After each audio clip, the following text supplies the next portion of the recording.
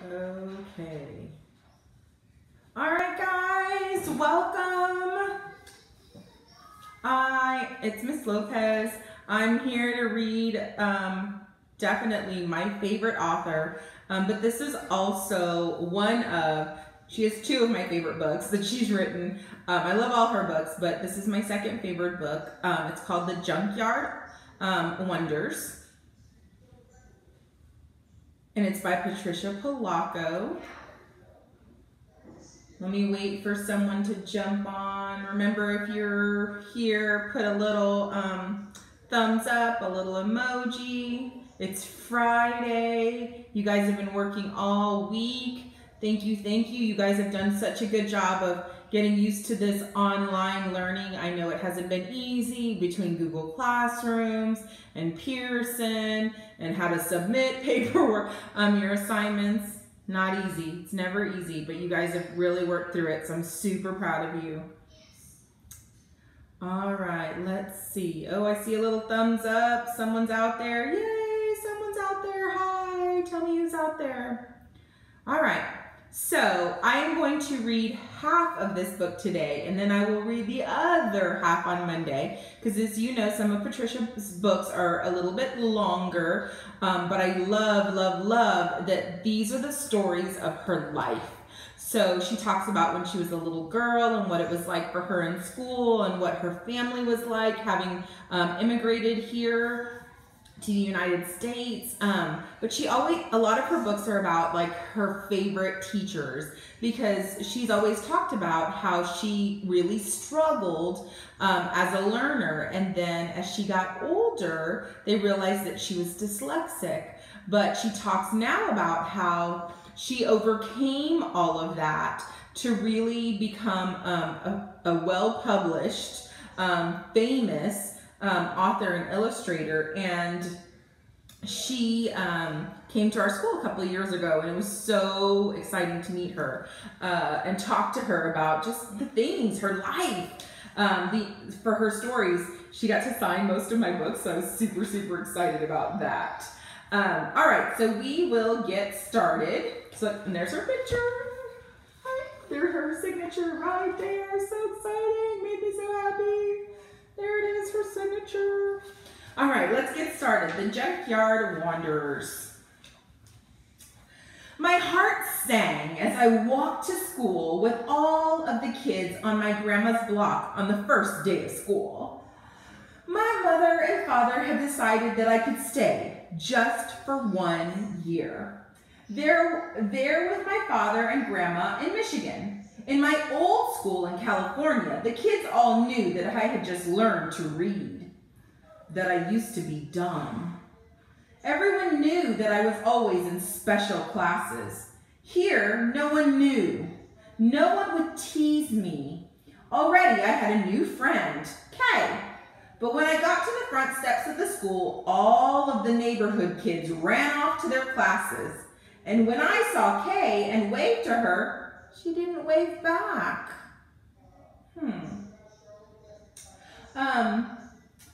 I just stood there not knowing where to go. And when I showed two strange girls my class card, they gave me funny looks on their faces.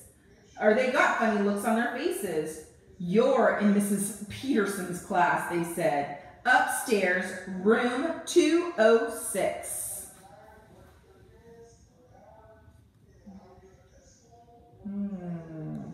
So there she is, new school. And guys, that's hard to be at a new school and not to really know anybody. Room 206, I found it. In the classroom, a gawky boy I had never seen before yelled out, "Hey, the name's Tom," not spelled T-O-M, but T-H-O-M.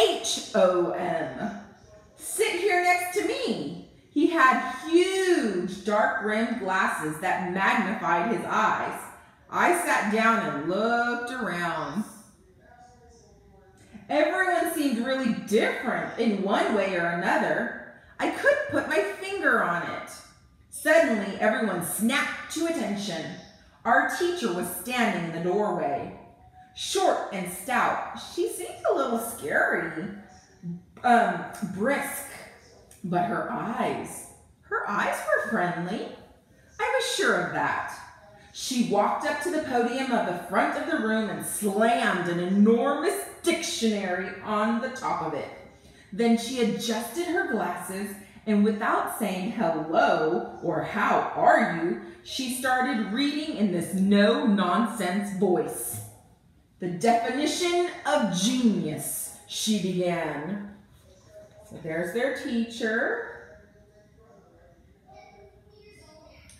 All the kids in her class. She's a little nervous because, again, this is her first day of school. Think back to your first day of school this year, or even one of your first days of schools in the past. How did it make you feel? Were you scared? Were you a little nervous?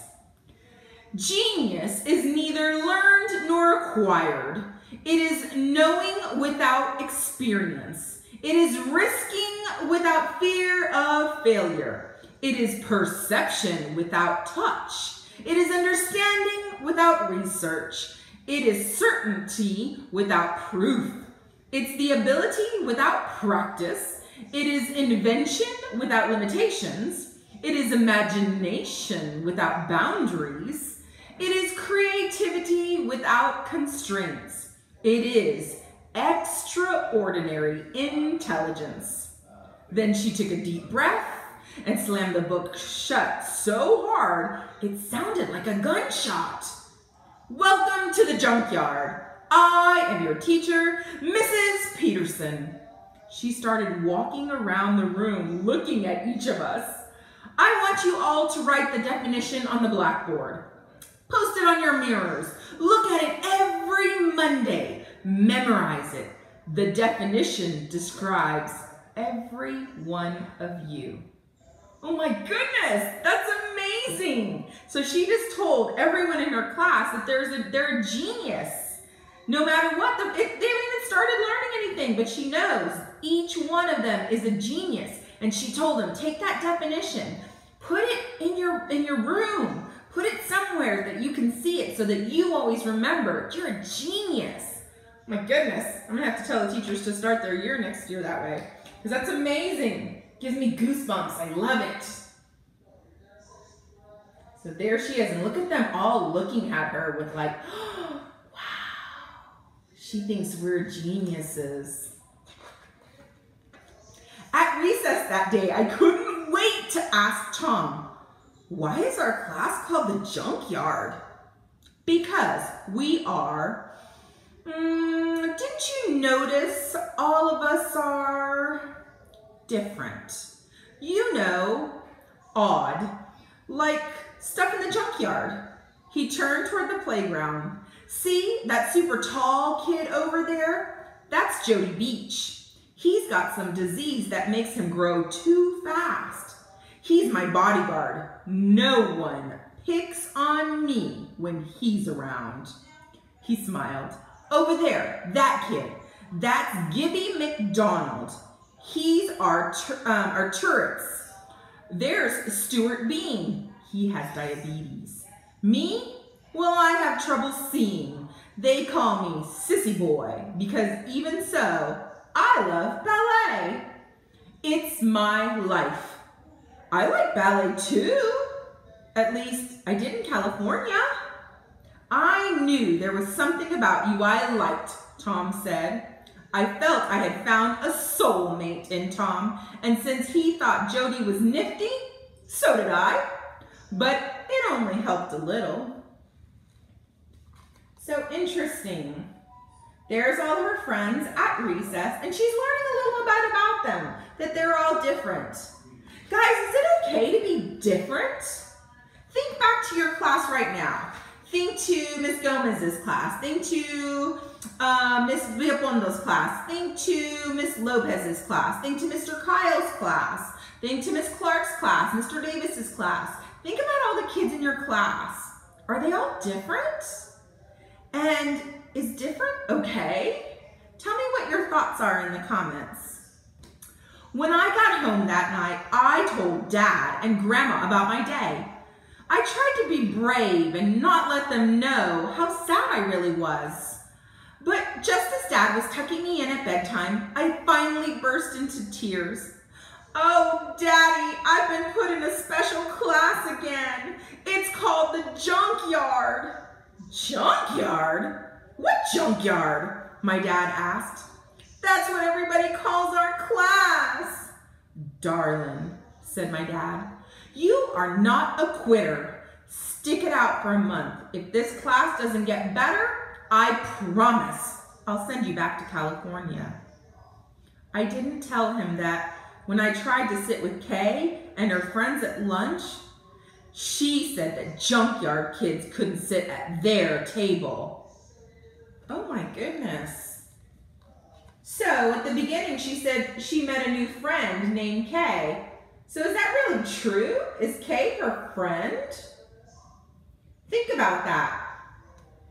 What kind of characteristics should a true friend have? Should they be mean to you? Should they say you can't sit with them? Is that really a true friend?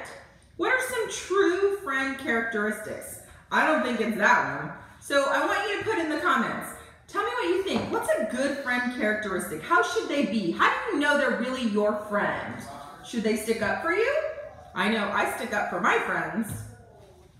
The next day, Miss Peterson arrived in class with a basket full of small glass bottles. Today, she said, we are going to determine your tribes. She gave each of us a vial. Tip some of the liquid on your wrist. Smell. Some of you smell like lemons. Some cinnamon. Some almonds. Now, can you smell someone who has the same scent as you? They will be part of your tribe for the year. Oh, wow. I sniffed my own wrist. Vanilla. Oh, I love the smell of vanilla. I would be a vanilla kid. We all strolled around the classroom, sniffing each other's wrists. Doesn't that sound like a fun activity? I sniffed a boy's wrist who was wearing a homespun shirt, and he sniffed mine. Vanilla, we both said. My name's Gilbert McDonald. Call me Gibby. Then the two of us fanned out. I found a little girl who smelled like vanilla. Looks like you are in my tribe, I chirped. She just smiled, but she didn't answer me. Gibby came over with Tom. Vanilla, he announced. My bodyguard Jody is too. So Tom, Gibby, Jody, and I were a tribe. I asked the shy girl her name. She wrote it down on a piece of paper. Ravanna Salts. Tom told me later that she hadn't spoken as long as he'd known her. Oh, it says love and caring. Yes, those are great characteristics for a friend. To be loving and caring, not mean, right? Those aren't true friends. But look, I love that activity, how they became a tribe. They walked around and they smelled each other's wrists. That's another great activity that we should try next year, don't you think? Someone better write that down and let their teachers know. This is a great activity. Miss Polacco told us in her story, and Miss Lopez read it to us, and she loved it too. From then on, whenever there was a project to be done, Mrs. Peterson had the tribes work together. Raven never talked, but she was a whiz at math. Gibby had tics and shouted for no reason. Sometimes, but his father was a professor of engineering, and Gibby loved to build things. Boy, was he smart. Jody loved reading everything, particularly poetry. He even wrote poems of his own. Tom made all of us laugh. He was so clever. Me, of course, I could draw. So I became the official journal keeper. The borders were filled with my drawings. It wasn't long before Tom, Jody, Gibby, Raven, and I were best friends. We did almost everything together, even after school. We visited Jody, who lived out on a farm east of town. His mother decorated cakes, and she was working on this tallest wedding cake I had ever seen. We all helped her. So how do you think so far she's changed? Because remember, after that first night, she went home and she cried to Dad. And she was like, I don't have any friends. They call my class the Junkyard. How do you think she's feeling? Do you think she's changed? Hi, Alyssa. Hi, Rakoya. Hi, Amaria. Do you think her attitude has changed? Do you think it's gotten a little bit better for her? What do you think? Do you see why I love this book yet? One night, Gibby's dad set up a telescope in his back field and invited the whole class over to look.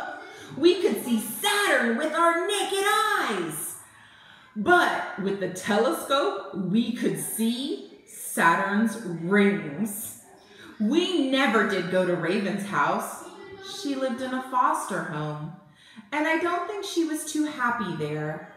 But her foster mother let her paint beautiful designs on silk from an old World War II parachute, which she brought to school to show us.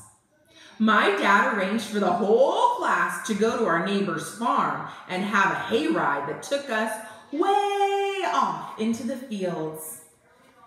Wow. So not only are they a class, but their families are joining in and getting them to do things together. How many of you have families in your neighborhood that you guys get together and you do things together?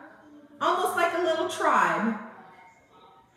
I know Miss Leal's on there, and I know her kiddos get together with a couple of families and do stuff together, which is always important. I know here in my neighborhood, I've got a couple of families that we do that too. We used to have a family, the Martinez's, that we were together all the time, and then they moved, and we were very sad. So we don't get to see them as much as we used to, but we see them every other time. And we always have a good time, and our kids always have a good time. So we hope that you have some families that are part of your tribe as well. So our class was special, all right? The Junkyard kids were pretty amazing to begin with. And Mrs. Peterson showed us how to shine. She even helped us make badges that said, the Junkyard Wanderers. So you can be proud of who you are, she said. That day we got the badges. This mean boy came running up to us. Weirdos. Now you even wear dumbbell pins. A boy named Barton Poole grabbed the pin off my shirt. I started to cry, but then Tom and Gibby ran at Barton and his friends.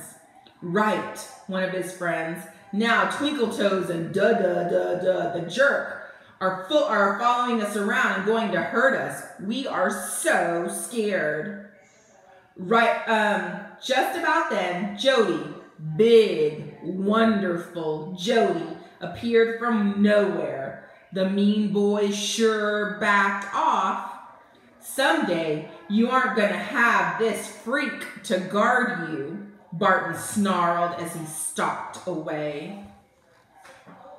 So look at this. Here are their badges.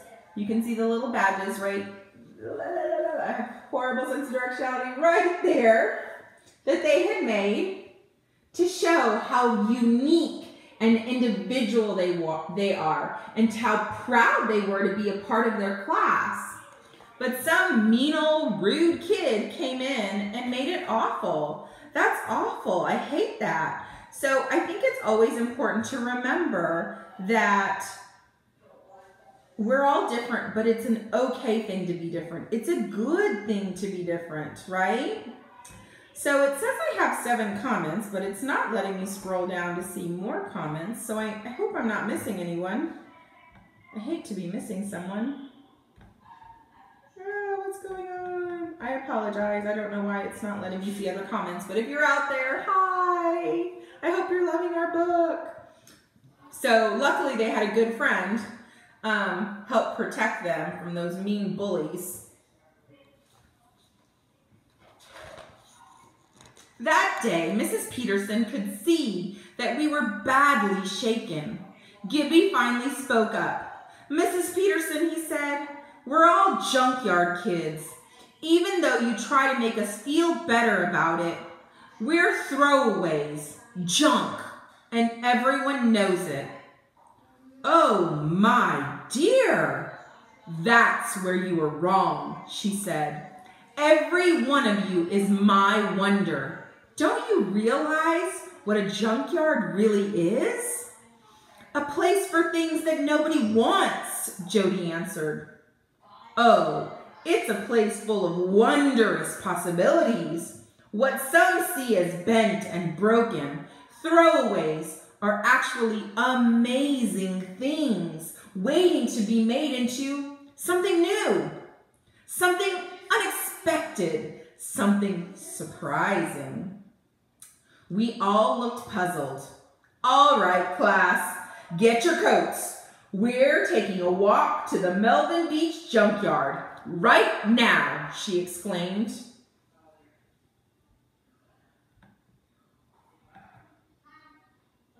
So there they go. They're walking down to the junkyard. Their teacher's going to show them just what is in a junkyard so that to really open up their eyes so that they can see. It's important. They need to feel better about themselves and really see their true value. At the junkyard, Mrs. Peterson stopped us. Now, form into your tribes. Remember, they're tribes from vanilla. Everything, actually I smell like coconut today. Then collect everything that you think you could be made into something new. Remember, wanderers, here's your chance. Forget what the object was. Imagine what it could be. Each of the tribes set off across the junkyard, collecting wheels, doors, handles, latches. We vanillas hadn't gotten just the right junk, though, until almost at the end of our visit. As Jody, Raven, Tom, and I were climbing over our last pile of assorted junk, Gibby called to us. He was standing under a shed roof looking up. There, hanging from the roof strut, was an old, wrecked mobile airplane. Gib, that's just an old torn up plane, Tom said, turning to leave. No, Gibby said, it's a beauty. I see it. We are going to rebuild it into something bigger, better, something wonderful, something that will defy gravity itself. This plane is gonna fly all the way up to the moon. There was much wonder in his eyes that we knew we had just what we needed. How exciting. Have any of you guys ever been to a junkyard and seen all the possibilities and all the cool things that are there? Remember how PTA one time had that meeting where they had brought in a bunch of things and you got to take those things and make it into something new, like a piece of art? That was a lot of fun. And so that's what you can do too at Junkyard. There are artists, famous artists, I'm sure Ms. Humphreys could tell us about exactly who, where they collect all kinds of things and then they make it into something new. I was watching the Disney Channel the other day for kids, and there was an artist that took all of these things that they found on the beach and then they had created it into an Ariel. Isn't that cool, the character Ariel? And it looked just like it, but all of the pieces were like bottle tops and the tops of like the soda containers that are really bad for like sea turtles and stuff. They get stuck in it. But they took all of the pieces that they had found and they put it together and they made this beautiful sculpture. And so that's what the teacher's trying to get them to understand is their beauty and how unique and important it is to be different. It's not a bad thing, it's a good thing. So from the next few weeks, during the last hour of our class time, we worked on our new inventions. As we hammered and sawed and cut, Mrs. Peterson read to us Great Expectations by David Copperfield, and sometimes poetry. But every day, Mrs. Peterson reminded us, Some people look at things the way they are and cry. Why? Because I want you to look at things and see what they could be and ask, why not? Gibby was the boss of our plane project. We removed all of the outer skin, built in new balsa struts, and repaired a lot of the skeleton. Raven placed the old skin with pure silk. Finally, we painted the rebuilt plane with low resistance lacquer. But would it fly? All right, boys and girls, and that is where I'm going to stop because Mr. Hennon will be coming on in just 1 minute to start his new chapter, but we will continue our book on Monday. And I want you to be thinking in the meantime, what are they going to do to take this plane that they rebuilt and made beautiful again, and what do they need to do to make it fly? All right, I'll see you later. Have a great week.